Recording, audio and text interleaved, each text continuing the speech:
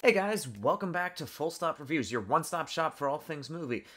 And today, as I have been for the past month, we will be talking about another movie in the Criterion Collection. Yet again, we're talking about a movie set during the Second World War. But unlike the other two movies, I'm gonna do a content warning for this video. This movie has a reputation as being one of the most disturbing movies ever made, and there's a couple of reasons for that, and to really get in depth to this review and kind of a mini analysis of this movie, I'm going to have to cover some of these topics. So, if topics like sexual assault and violence concern you, or anything even remotely related to genocide, please click away now. I am not fucking around, and neither is this movie. Okay, with that out of the way, as I said before, we're going to be covering the Criterion Collection. Like I said, when I started doing this at the beginning of the month, I wanted to cover a different movie from a different country every single time I did this. And so this movie is actually from the Soviet Union, and it's in Russian, so that fulfills my two criteria. Different language, different country. But it's set during the same time period as the others. But unlike the others, you're going to walk out of this one needing therapy. I am talking about Ilya Klimov's 1985 seminal work, Come and See.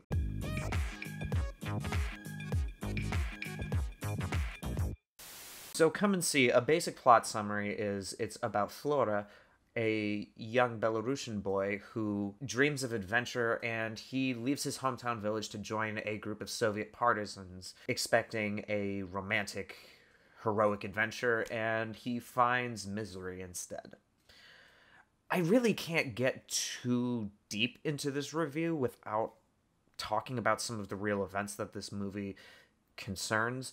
So this is your second warning. I'm going to be talking and showing some very, very disturbing things. So if that bothers you, please click away now. Also, I'm going to be spoiling the movie a little bit. I'm going to try and avoid spoiling, but because this movie is based off of real events, I'm going to be talking about those, and I might inadvertently end up spoiling the film anyways. To really understand the full impact of this movie, I'm going to be talking about some of the backgrounds behind it. So the movie is about Soviet partisans, essentially, fighting in World War II.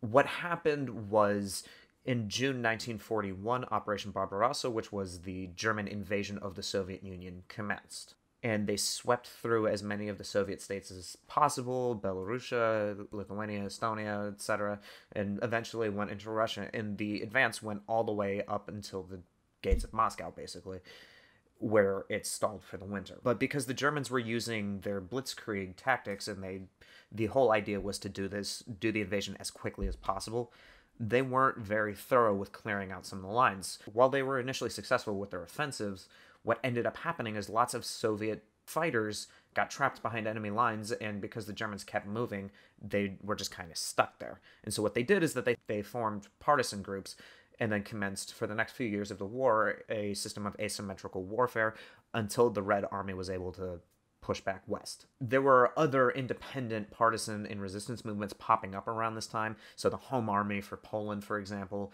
and other independent partisan groups, so like the Jewish partisan group formed by the Bielski brothers, also covered in the movie Defiance, which I will be referencing later in this movie. Part of the German motivation for this invasion was their idea that the Aryan people needed what they called living space, essentially. And what that meant was that they wanted to clear out the Slavic peoples and then repopulate that same land with Aryan people. Like with Jews and other minorities or other ethnic groups, Slavic peoples were seen as subhuman races by the Germans, and so they were, like the others, they were earmarked for deportation and eventually extermination. So what the Germans did on their way east is, like other places, they essentially just went scorched earth, especially as the war started to go south.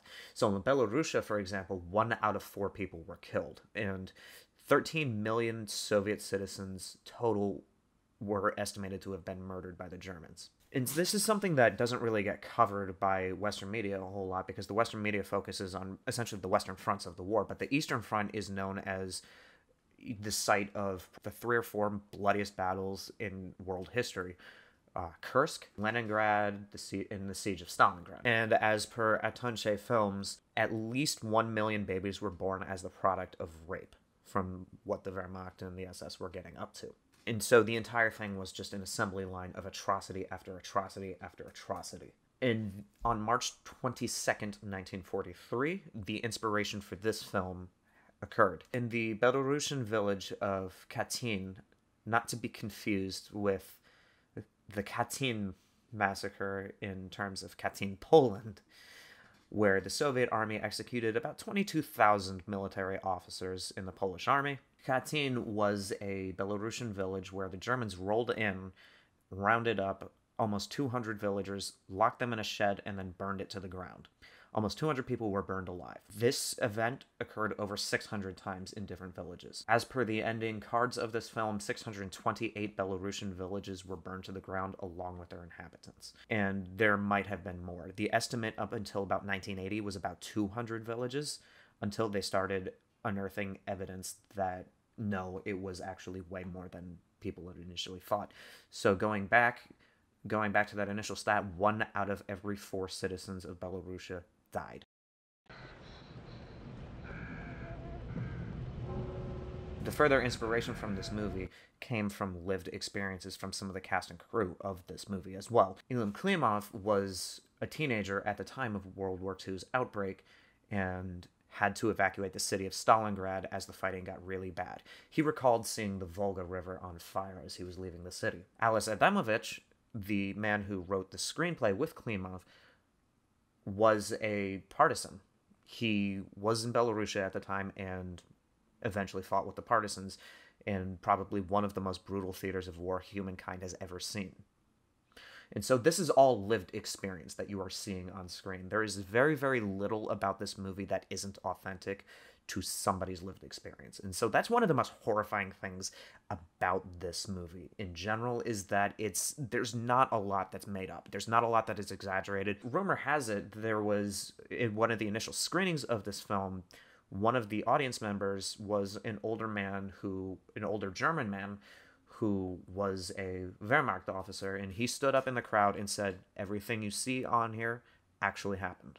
Like with The Great Escape, I really appreciate people drawing on lived experiences because it just gives it a deeper level of authenticity and a deeper layer to the urgency of the message that this film is trying to convey. One of the interesting cultural aspects about this movie was that part of the inspiration for this movie was the fact that they were coming on the 40th anniversary of the end of the war. And so that was part of the motivation for trying to get this movie made. Having said that, it took almost 8 years for the Soviet government to allow Klimov to make this movie. He didn't have a very good relationship with the Soviet government, as they kept trying to censor previous movies of his, and this one was no different.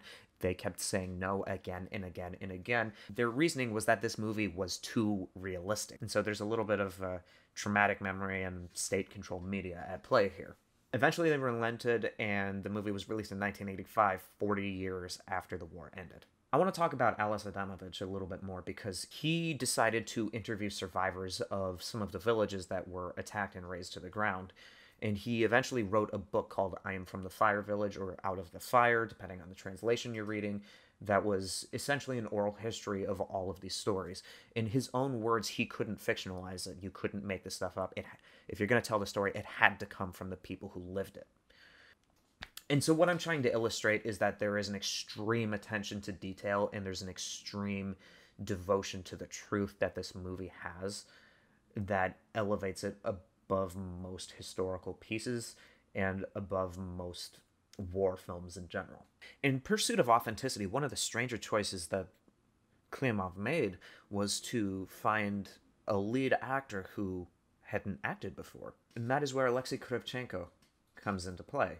This was his first feature film role, and while he's a renowned actor now in Russia, it would be almost 15 years before he would start getting cast in roles again after this. He had no acting experience whatsoever, and most of the people in this movie were, even for Eastern Europe, relative unknowns.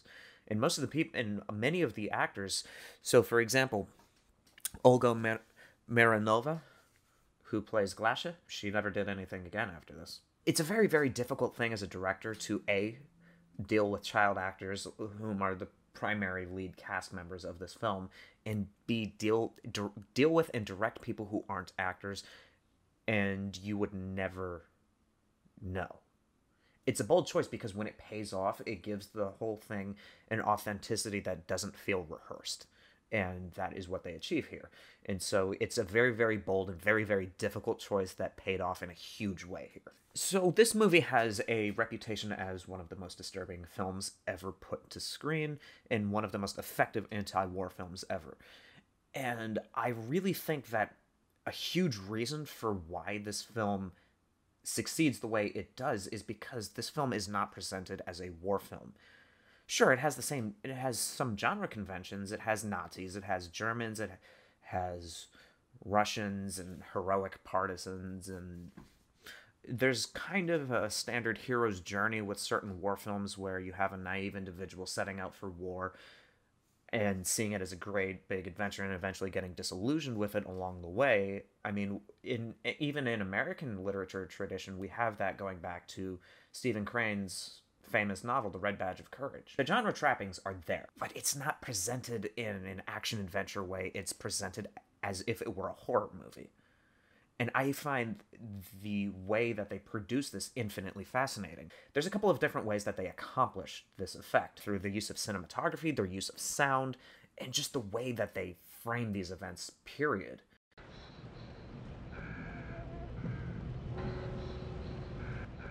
This film has more in common with, say, The Shining than it does Full Metal Jacket or Apocalypse Now, or say even Saving Private Ryan. The cinematography is almost Kubrickian in a sense that they make a lot of use of single-point framing, wherein it's kind of like how I'll take out the borders for a second to show you what I mean.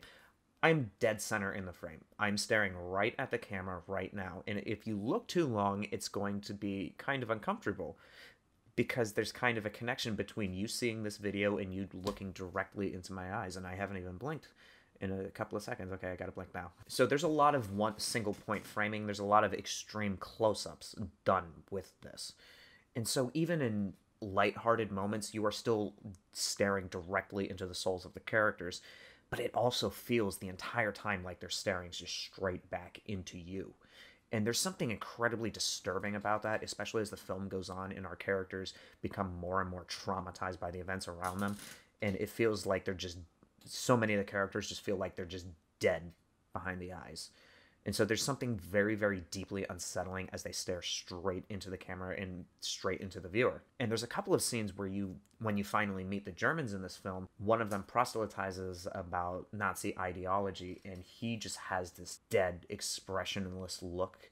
It's the whole banality of evil idea, kind of played out in the worst possible way. But it creates this sort of intimacy with the viewer that you wouldn't otherwise have, because the rest of the framing is so horrific in the way that the characters act is sometimes very, very unnatural for the circumstances, and there's a certain irrationality to the way that the characters act sometimes just because they're so traumatized and out of their minds that you can never quite grasp what anybody's thinking, or you can never quite connect. You're kind of like so close but so far, and so there's kind of a coldness to the presentation. Even in some of the more lighthearted scenes in this movie, there's just a distance between you and the characters, but there's an uncomfortable closeness at the same time. And so sometimes it's played to comedic effect, and sometimes when the film goes on and the events get more and more horrifying to watch, you're gripped and kind of involved as a witness to these events in such a way you otherwise would not have. You as a viewer just kind of feel trapped by what you're seeing because of your proximity to these characters. Another way that the cinematography is really put to good use here is the fact that it's almost all natural lighting. And so it's kind of like Barry Lyndon in a sense, where it's Barry Lyndon, for those of you who might not know, also in the Criterion collection, went to great lengths to frame it as natural lighting in such a way that it would feel like you're actually there. If you were living these events, this is how you would see it. And so there's something like that to this movie as well. Because it's all natural lighting, the lights never get very bright, the darks are always super dark, and the color scheme of this film is just muted the entire time. The color scheme seems to alternate between a greenish-brownish earth tone type color and this creepy, dead, icy grayish bluish color, which is used a lot in horror movies. So like Saw uses it at points. The Ring is another good example of this. Hell, even The Shining uses it at some points. And there's a very, very desaturated look to everything because of the natural lighting and then the kind of grainy film stock. It feels like you're watching a documentary. Over a decade later, Saving Private Ryan would go for some of the similar effects with the colors, at least. Obviously, they didn't use natural lighting, at least not the whole time. But the whole idea is to give it this grainy, realistic feel. Like if you're watching a documentary and there just happens to be a camera in front of some of these events.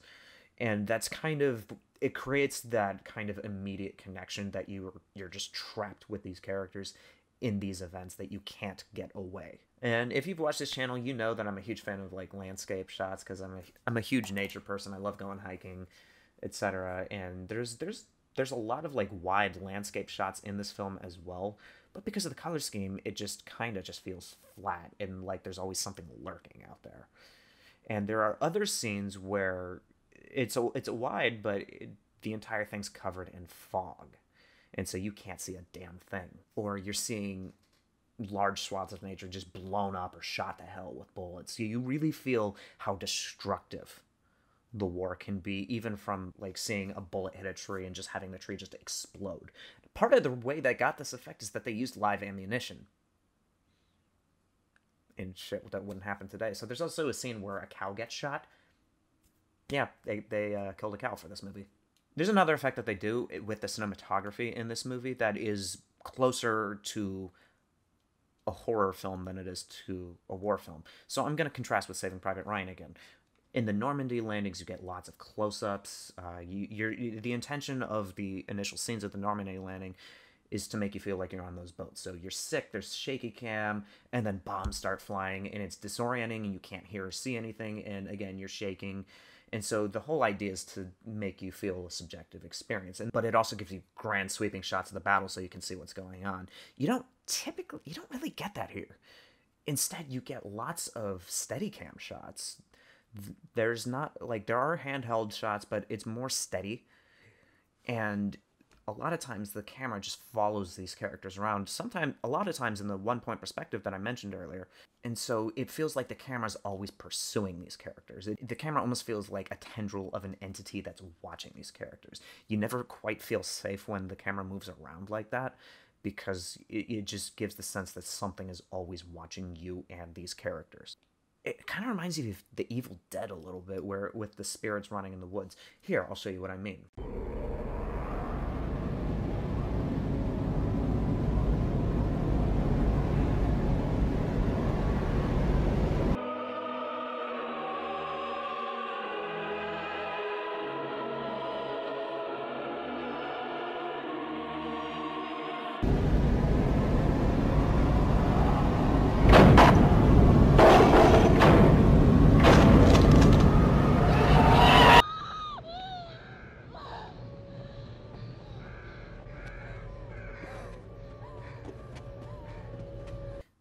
And here's another example of what I mean. This time I'm going to use footage from The Shining.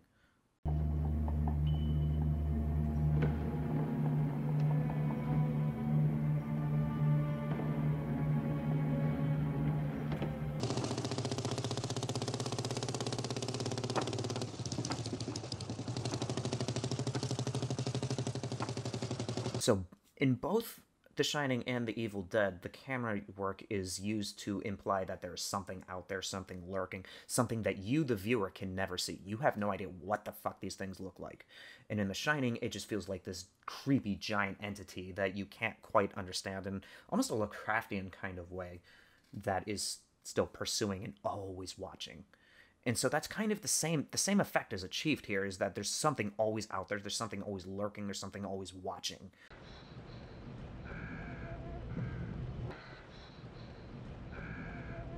So I want to talk about how the Germans are framed for a minute. Because the Germans, if you've seen Dunkirk, Christopher Nolan went for kind of a similar idea here, where you don't really ever see the Germans until the end of the film. But before that point, there is such a build-up to when you seeing them. Because one of the misleading things about seeing this film for the first time is that there's not as much violence in it as you would expect. There's a lot of aftermath. There's a lot of implied violence, but there's a lot of reaction shots. And that's really what gets you, is that there's a lot of cutaways. And so you don't even really see the Germans for a long time in this film. You see machine guns firing, you hear planes flying overhead, you see villages and piles of bodies everywhere. You have characters who think they're safe in the middle of the forest when bombs start falling. But a lot of times the Germans are just this kind of off-camera force to be reckoned with. And then the film doesn't even give subtitles for when they're speaking in German. It only gives subtitles for when they're speaking in Russian or Belarusian. There's kind of like a dehumanization of a certain sense, just to reflect the inhumanity of what was going on at the time. A lot of times it feels like the characters are battling or running away from this force of nature. Like, it's not even human beings that they're fighting, it's a storm that they can't escape. By doing it that way, the entire situation and all of the characters feel like they're stuck in something so much bigger than them, and that they have such little agency and control over, that there's no way to even comprehend something that big. And again, there's a kind of Lovecraftian quality to that kind of micro but macrocosmic horror at the same time, that it really recalls to mind in The Shining. In The Shining, there are no definitive answers, at least in the Kubrickian version.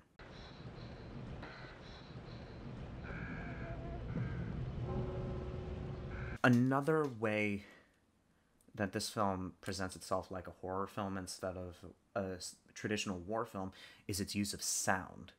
Like other war films, Saving Private Ryan being chief amongst them, it does go for subjective experiences with both camera shots. You get point of view shots.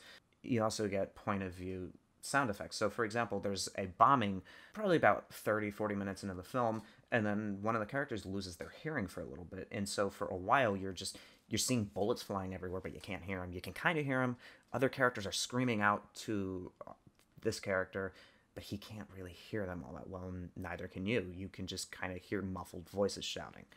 And so it puts you in the subjective experiences of these characters often, early and often. Like I said earlier, when shit really starts going bad, it feels like it's happening to you. Another thing that the soundtrack does is that there really isn't much of a soundtrack, at least a non-diegetic one. While there are musical pieces that get used, like Mozart at the end of the film, for example, most of the music that happens here is diegetic, or implied to have been imagined in the heads of the character. So, for example, there's a sweet little dancing scene between Glacia and Flora, our female and male protagonist, and it's kind of a sweet scene, and the two of them are bonding, but there's also something just kind of off about it. You can't tell if they can both hear it, if one of them's hallucinating, or if they're both hallucinating, and it gives the whole sequence this kind of fever dreamy type feel, despite the fact that the entire film is just a waking nightmare. But instead of traditional score or musical choices, a lot of the soundtrack is ambient for the most part, in a way that, again, recalls something like The Shining. And while The Shining uses Christoph Penderecki's works, and therefore its soundtrack is way more in your face,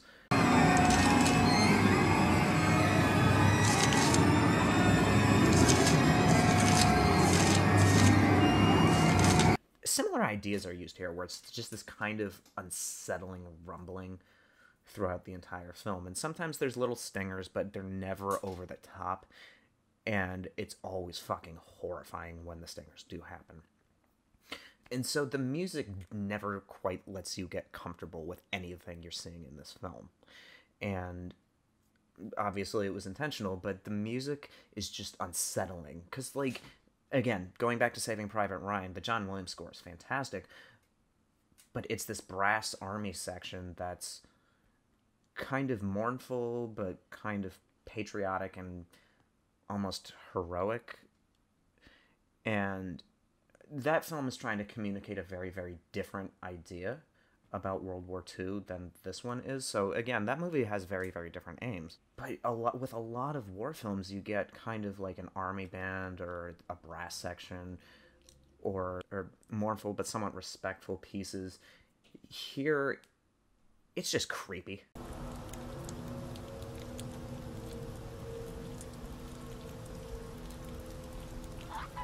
Like, sometimes it's really cacophonous. Like, sometimes there's diegetic music that gets played, And the diegetic music is so discordant with what's happening on screen that it's just disturbing. The soundtrack never lets you get comfortable, the cinematography never lets you get comfortable, and just the weird, creepy ways that the characters, even the sympathetic characters in this movie, kind of act around each other, and when they're staring directly at you. Nothing about this movie lets you stay comfortable. It just gets under your skin and then crawls around the entire time. And one more brilliant piece of sound work that I want to highlight in this film is the plane. One of the constant signs of danger in this film is that there's a German spy plane that's constantly flying overhead, and every time it does, it's a foreshadowing to something really bad happening. You don't know what, and you don't know when the axe will drop, and sometimes it doesn't drop for a while. So for example, you see a plane really, really early on into the film, in the first scene, in fact, but the payoff to that plane, to what that plane is foreshadowing, doesn't happen for almost an hour into the film. But sometimes you see what it's foreshadowing in the very next scene. And so you're never quite comfortable whenever you see that plane either, because you don't know when the axe is going to drop. But the other creepy thing about the plane is you hear it before you see it, which is obviously what the experience of the characters would be, because as anybody that's lived near an airport can tell you, you hear these things long before you see them. The sound of the plane is like this low but loud rumble, and it kind of feels like it's part of the soundtrack at points, just because of how well mixed in there it is.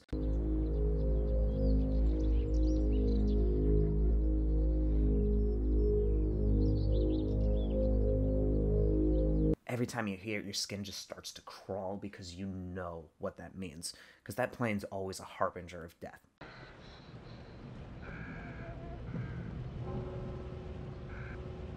So let's talk about that climactic scene. I won't say what happens, but if you've been paying attention to this video, and especially the history of what inspired this movie, you'll know you'll probably have a good idea of what happens. I could even tell you surface value what happens, and it still wouldn't match your experience of seeing it, because the music cuts out. The subjective shots, for the most part, cut out for this. It feels like you're witnessing an atrocity, as if you were actually there. Like, this is what it would sound like if you were to witness the Nazis just murdering people. This is what you would hear. This is what you would see. And sometimes you can just smell the gasoline and the gunpowder. And so the scene starts out with just this single motorcycle rider riding in this fog and using one of those Steadicam tracking shots that I was talking about. Given the biblical allusions of the title, you can't help but think of that fourth horseman, the Pale Rider. If you know anything about how the Nazis kind of tricked people into being okay, being rounded up into trains or something like that, you'll know exactly where this is going and when they start saying some of the familiar lines. Again, I'm not going to spoil it, and you just feel this pit in your stomach get larger and larger and larger as the scene progresses, because there is no relief. You have to watch every single minute of it.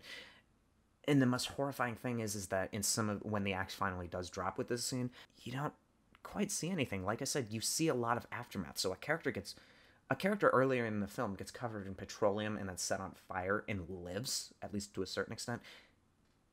You don't see it happening. You just see the aftermath. But that's enough, because you're seeing the Nazis, when you finally do meet them, they're acting so inhumanely and just so dead behind the eyes kind of look. And some of them are just so fucking gleeful with the carnage that they're creating that it creates this really discordant atmosphere with the horrified reactions of Flora, our young protagonist.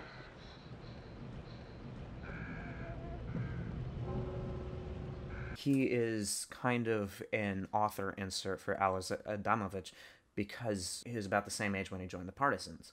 And so this character is based off of his experiences. And the physical transformation this guy goes through is terrifying to watch, because he starts out as this normal enough young boy, and he just looks like a fucking wretched old man at the end. Like, the way...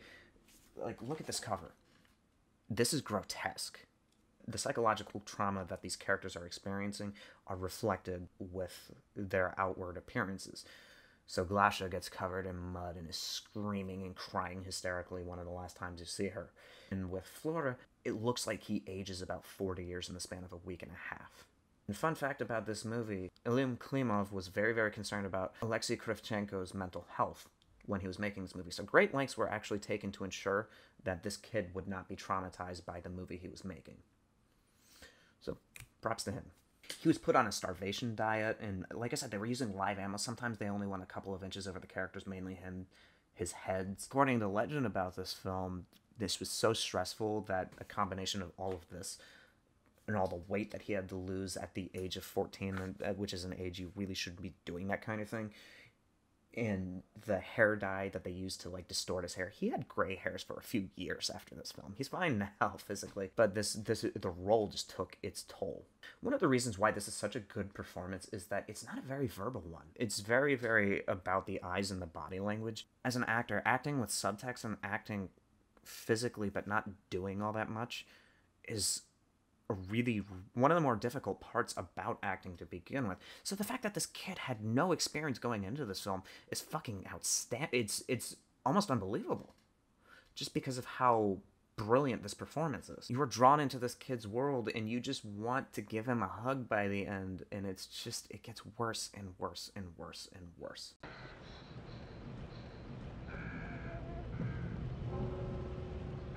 So the last thing I want to talk about is, before I give my official verdict, and I think you know what it's going to be, is that this is a very different kind of war film, and it's a very different kind of anti-war film.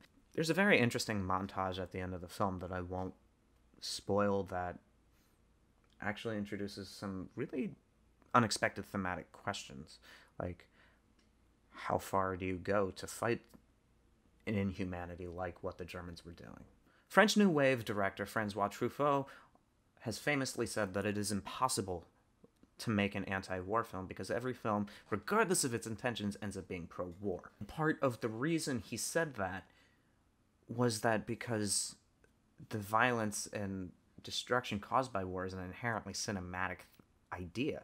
It's something that's very dramatic. It's exciting to watch. When we're watching Saving Private Ryan, we're horrified by the Normandy landings, but there's an adrenaline to these scenes. There's a very specific drive to these scenes. It's very dramatic, and we want to know what happens next. Again, the Saving Private Ryan, in all fairness, has very different aims as a film. Its aims as a film were to highlight the struggles of a certain generation and what they went through in World War II, but from a very, very Western point of view. And so Klimov actually kind of lamented about this film later in his life that Western audiences couldn't really connect with a film like Come and See because it didn't really mesh with the narrative that they had created for World War II about themselves. It was so disharmonious with their preset narratives. And a lot of war films, especially films that deal with the Second World War, it's always, in a lot of cases, even if it's anti-war, it's about a small-town American boy going into a struggle much larger than himself, going across the seas, having an adventure and saving the world. Sometimes they die in the process, sometimes they don't. But that's kind of the narrative that America has in like a Western sense, is that the Western, they're the good guys in this war. And while the Western sides definitely weren't blameless with their wartime conduct, I think it's safe to say that they very objectively were the good guys in this case. But that experience isn't matched by some of the Eastern perspectives. Some of the countries that just kind of got flatlined and steamrolled and just had to fight for their survival. Polish resistance fighters kept fighting throughout the duration of the war. It's the best pilot unit in the Battle of Britain that recorded the most kills was a Polish unit that had escaped after the invasion of their country. For their troubles, Britain kicked them out of the country at the end of the war. Funny thing is, the Soviets didn't want them either. But with war films, violence is so cinematic and so dramatic that there's not many ways to show it as anything but that. And so you have a couple different types of war films. Sometimes they just focus on the tactics involved and then kind of take the human element out of it. Sometimes you'll follow characters. So like, we'll call this the Gettysburg approach. A Bridge Too Far does it this way, The Longest Day does it this way. To an extent, Black Hawk Down does it this way, where it's just focused on the events, and so you're following a huge swath of characters. So you're getting a very macro-level look at the battle. But like Black Hawk Down, those scenes are exciting. They're cool. When those characters are rolling in with those helicopters, you feel pumped up, you feel badass. Well, it goes to hell later on in the movie, but there's always an exciting quality to it. This movie has none of it. You don't want to look with this movie, but you can't look away. and it's not even that violent of a film. So using Truffaut's definition, this might be the only anti-war film ever made. TV Tropes even has a name for this phenomenon. It's called Do Not Do This Cool Thing. So the movie Jarhead actually highlights this, where they're showing the Ride of the Valkyries scene in Apocalypse Now, which is meant to be this, like, crazy, what the fuck are you guys doing kind of scene. But it's one of the most famous scenes in cinema, and it's exciting to watch every single time. And you're rooting for the Americans, more importantly, in that film, for the most part, especially the first time you see it. But one of the cutaways in that montage is school kids running away. But Jarheads has a scene where these characters are seeing this and then just cheering the entire time, despite the fact that that is completely against what Coppola wants you to feel in that moment. Especially if you look into the history of Wagner and how that music was used in Nazi ideology.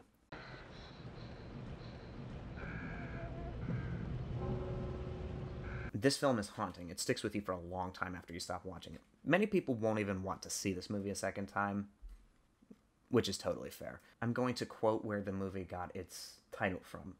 Book of Revelations, chapter 6, verses 7 and 8. And when he had opened the fourth seal, I heard the voice of the fourth beast say, "Come and see." And I looked, and behold, a pale horse, and his name that sat on him was Death, and hell followed him. And this film lives up to its source material. For all of these reasons, I'm going to give it a green light. But this movie is a very heavily qualified green light. Not everybody should see this movie. This is a very difficult movie to watch. It is a very fucking disturbing movie, and not everybody's going to be able to handle it.